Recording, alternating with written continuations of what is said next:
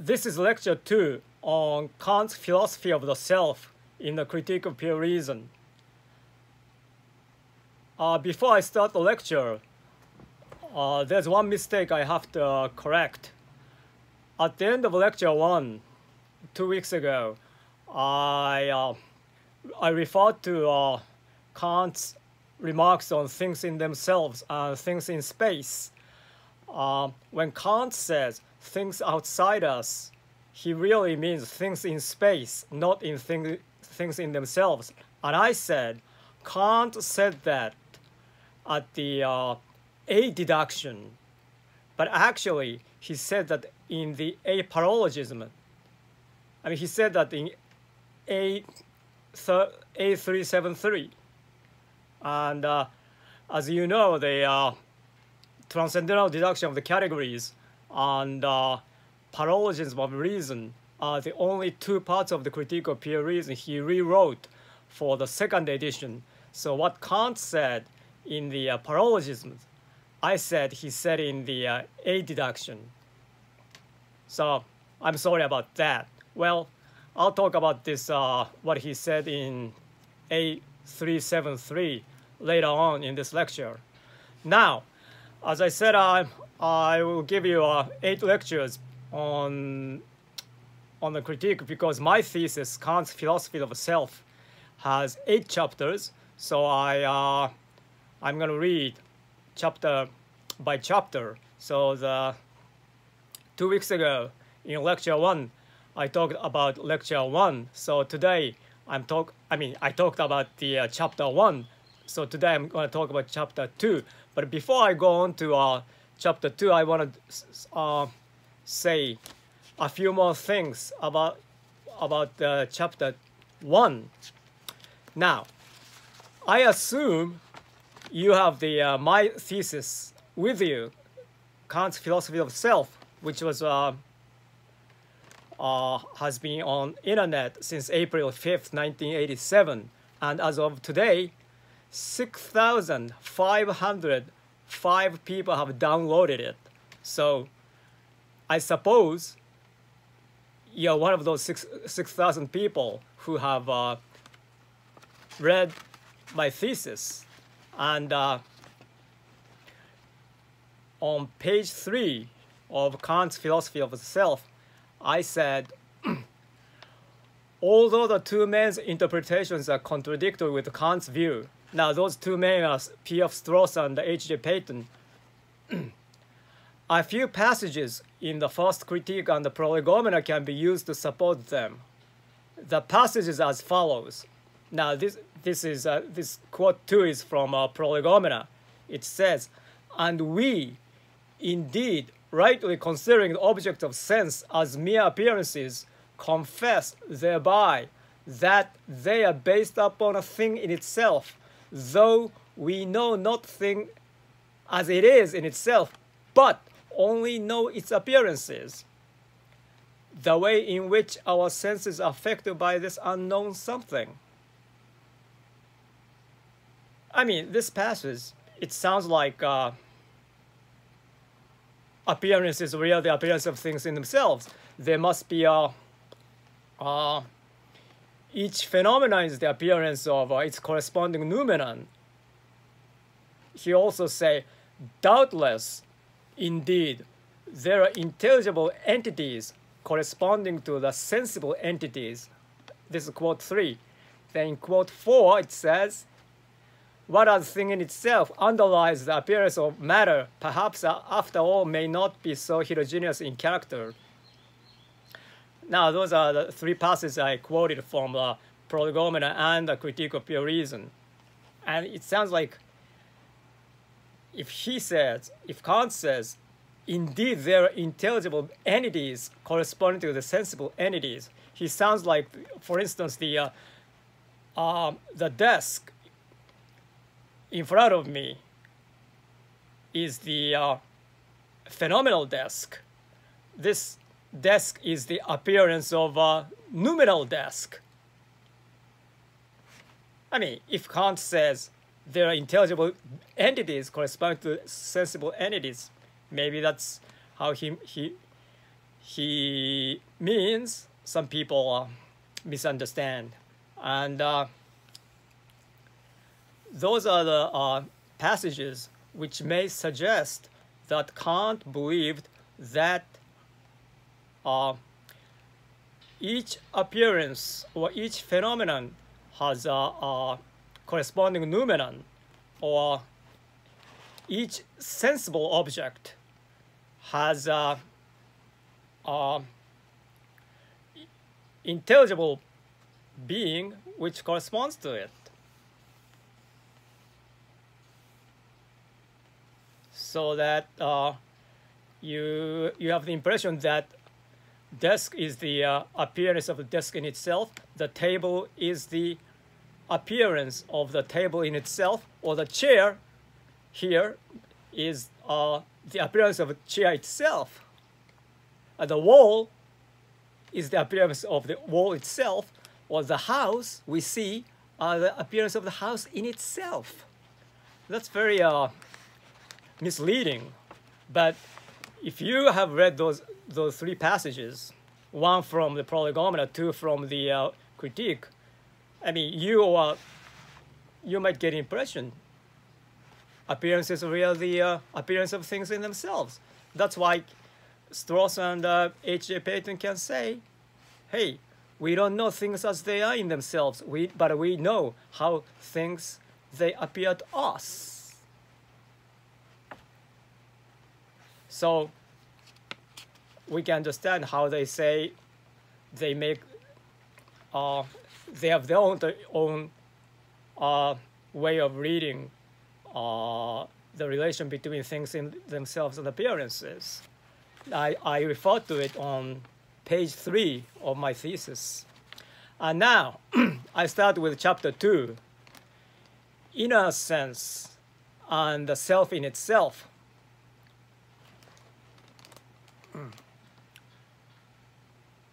Now I say, in this chapter, I would like to investigate the relation between inner sense and the self in itself.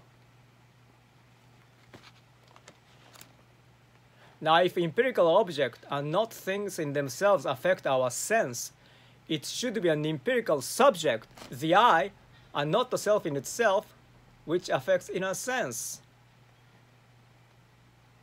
Can the self in itself, a non-sensible being, ever affect sensibility? No. See, the self in itself is not a being but an activity. This is what differentiates Kant from Descartes. For Descartes, there are two substances. Well, there are three substances, maybe you can. Well, there's one substance, one infinite substance, that is God. But there are two substances. The man, human being, is composed of both body and soul. And the attribute of the body is extension, and the attribute of the mind is thought. And those are two finite substances. But for Kant, the mind is not a substance. It's not a thing. That's why I say the self in itself, the mind, is not a being, but an activity. The mind is not something. The mind is not substance. The mind is not a being. The mind is not mind. The mind does something, but it is not something. That's what Kant says.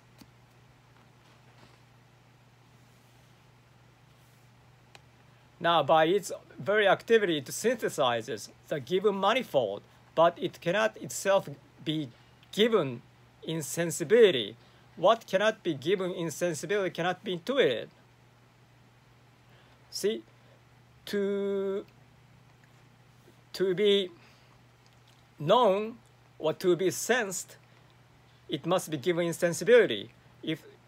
For the mind to be known, it must be given in sensibility. But since the mind is not a sensible object, there's no way it can be given sensibility. How can you sense a non-sensible being? You can sense sensible objects like desk, table, chair, windows, house, rocks, trees, anything. They're sensible objects. But the mind is not a sensible object. So how can non-sensible object be given sensibility?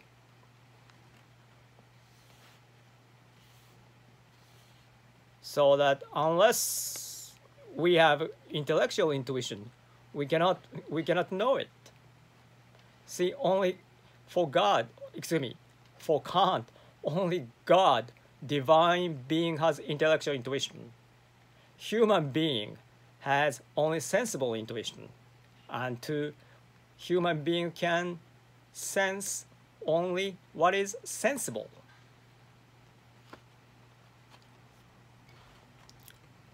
And I say, when Kant says that the self is affected by its own activity, he does not mean the self is inwardly intuited by itself. He rather means that the activity of the self holds together the manifold intuited outwardly. Now also he says he's affected inwardly. Actually, he's synthesizing what are intuited outwardly. Since the self in itself is a pure formal unity without matter, it cannot provide any material for inner sense. Nothing can be knowledge unless it is composed of both form and matter, so that the self in itself cannot be known. Now, it cannot be known even as it appears, for it does not appear at all. Now, as I said, Strauss and H.J. Payton, we don't know things as they are in themselves, but we know how things as they appear to us. But my point is, the way I read Kant is thing in itself, or the self in itself, doesn't even appear. We cannot even know what we are as we appear, because our mind, we cannot really know our mind, even it appears. It doesn't appear at all. There's a distinction between the self as appearance and the appearance of the self in itself. The former is the phenomenal self, and the latter is the phenomenal aspect of the noumenal self. The former, which has the same state as the phenomenal objects, such as trees and rocks, can be known. On the other hand, the latter cannot be known in any way whatsoever. When Kant says that man has no knowledge of himself as he is but merely as he appears to himself, he means knowledge of the self as appearance, not knowledge of the appearance of the self in itself.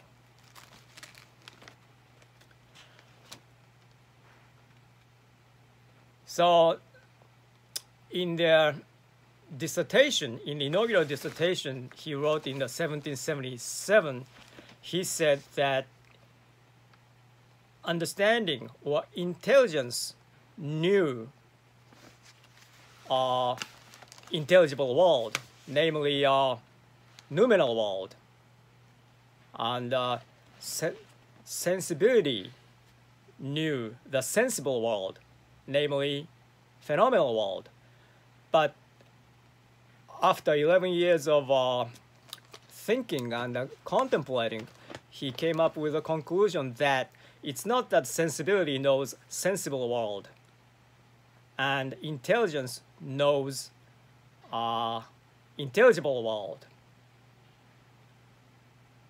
In the Critique of Pure Reason, completed in 1781, his conclusion was that when sensibility and intelligence are employed in conjunction, we know only the sensible world, namely phenomenal world, and we cannot know the intelligible world, noumenal world, in any way whatsoever.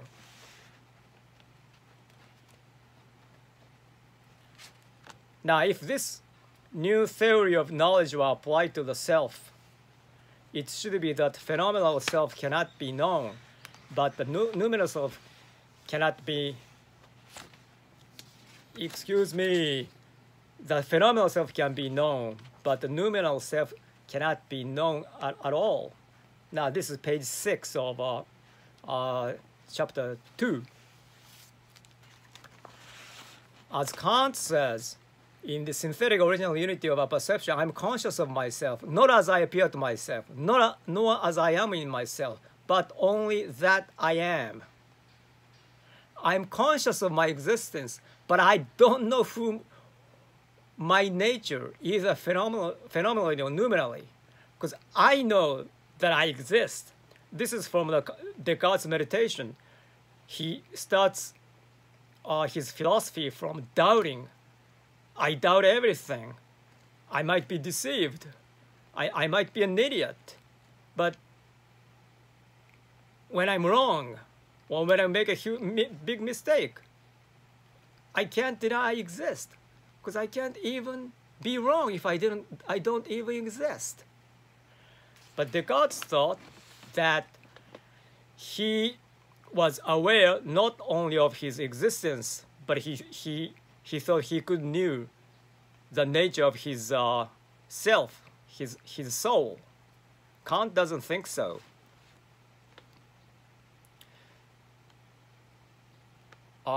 So that even though, for Kant, even though you are conscious of the existence of yourself, you don't really know what you are or who you are. You just don't know your nature. You just are conscious of your existence. Thus, there's a distinction between self-consciousness and self-knowledge.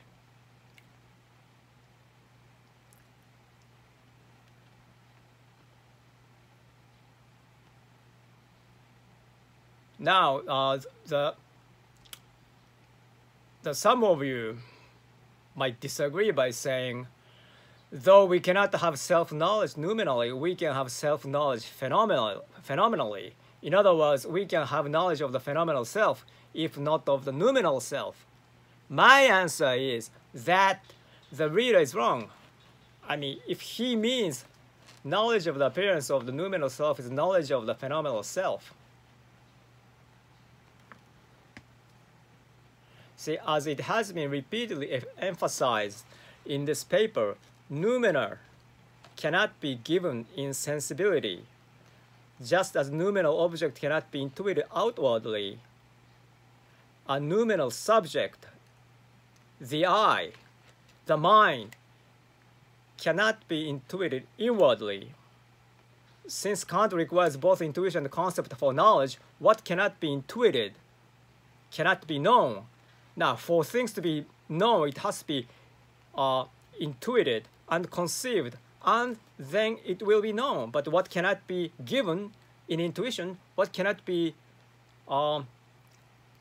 intuited, cannot be known.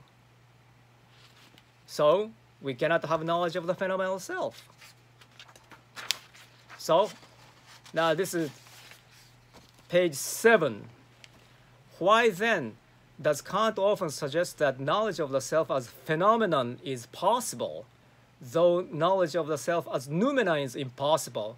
The answer is that knowledge of the self as a phenomenon is possible, but it is possible with knowledge of every other phenomenon in the phenomenal world. Now, this is what distinguishes Kant from Descartes. Descartes says, mind is better known than the body. We can have knowledge of the mind independent of knowledge of the bodies, things in space. But Kant says, no. For Kant, the phenomenal self has the same state as the phenomenal trees and the phenomenal houses. Knowledge of the phenomenal subject cannot be attained without knowledge of phenomenal objects. What we have is the phenomenal knowledge of the self rather than knowledge of the phenomenal self. knowledge of the phenomenal self sounds as though the knowledge of the phenomenal self is possible independent of knowledge of phenomenal trees, the phenomenal houses, and so on. Conversely, the former term suggests that self-knowledge inevitably contains knowledge of phenomena in general. The phenomenal knowledge of self is a result of the noumenal self synthesizing a phenomenal manifold received by sensibility. For this knowledge, things outside one's own self are necessary. For this knowledge, things outside, namely things in space, bodies in space, the things extended in space are necessary.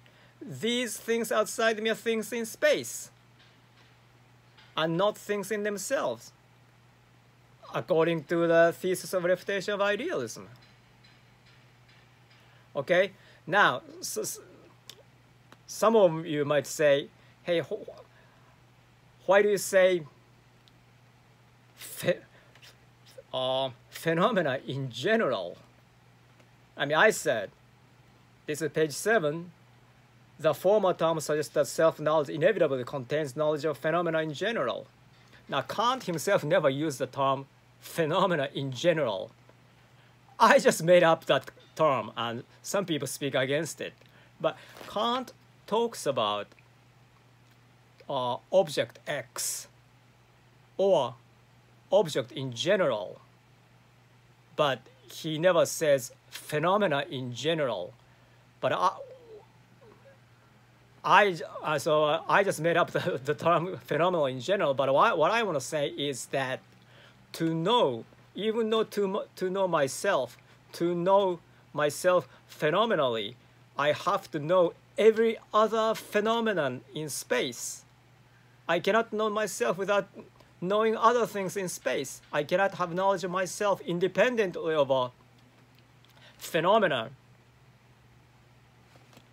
And if I want to know myself, my phenomenal self, I have to know every other phenomenon at the same time I try to know myself. So I have to know everything else, that every other phenomenon in general. That's why I say phenomena in general. Now, people might say, oh, that's not a very good way of explaining Kant, but this is my way of interpreting it. So I said the phenomena in general.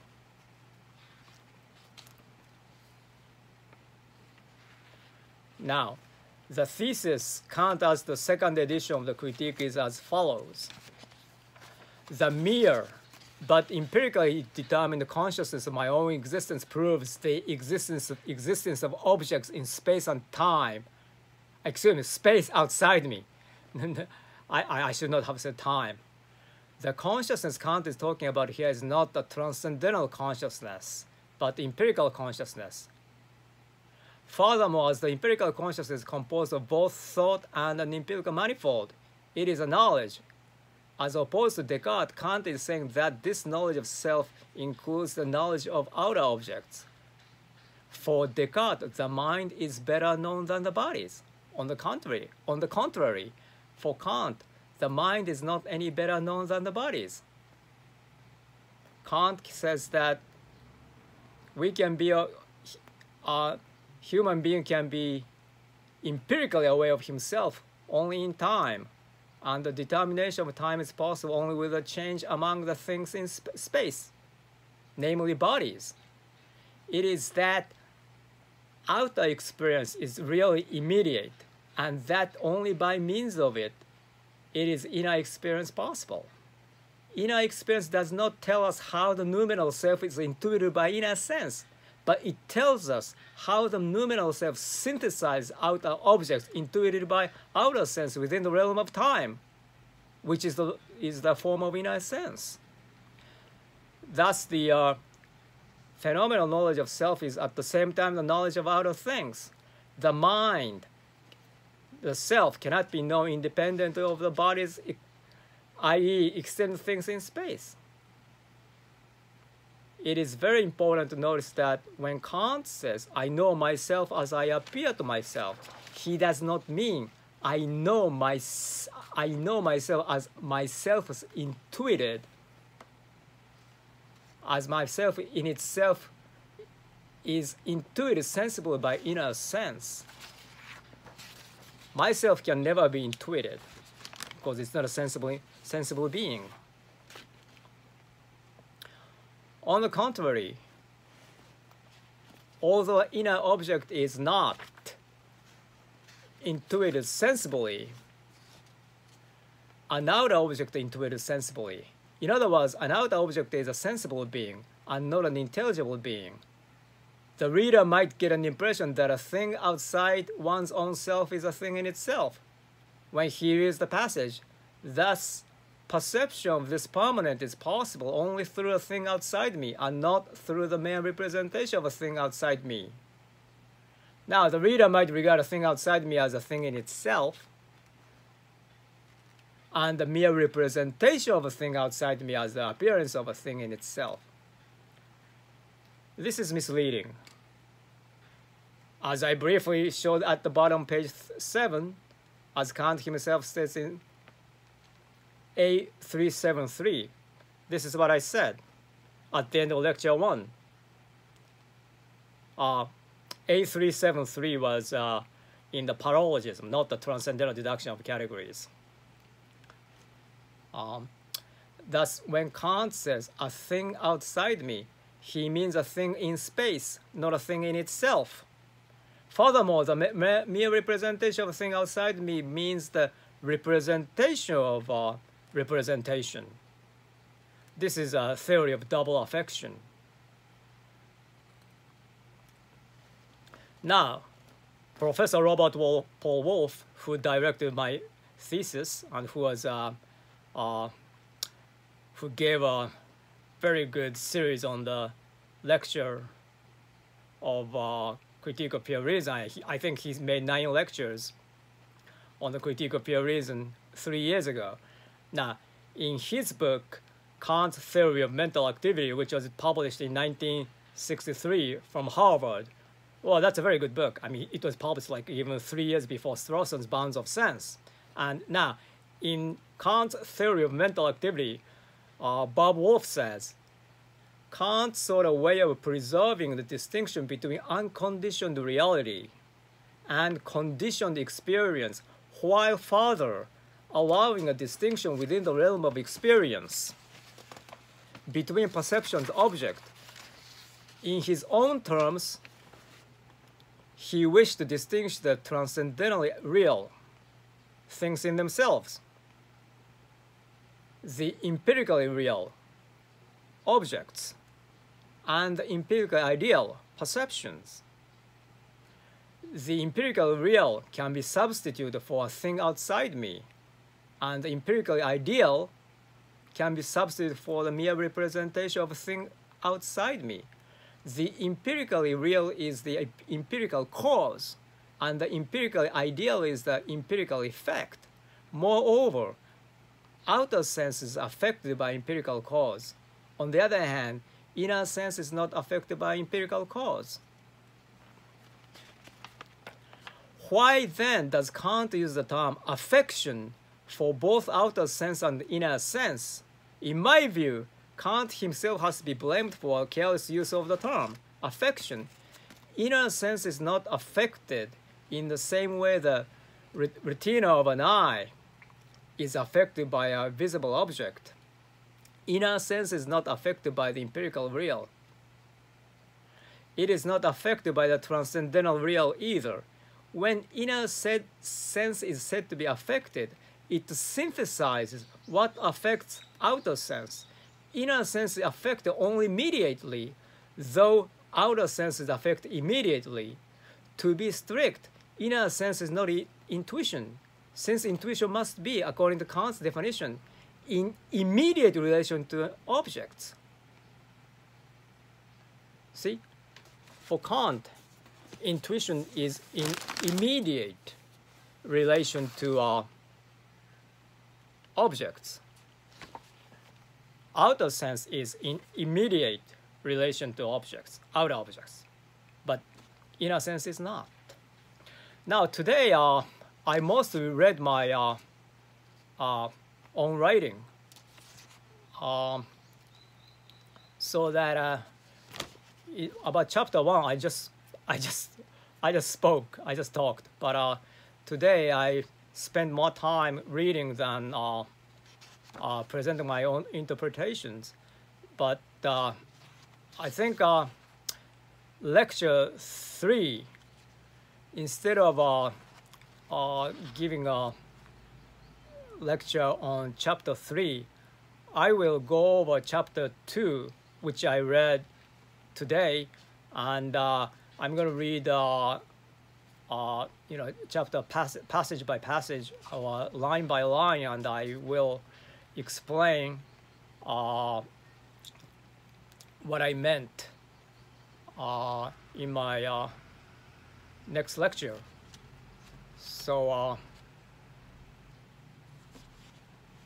I hope to see you again in about 2 weeks.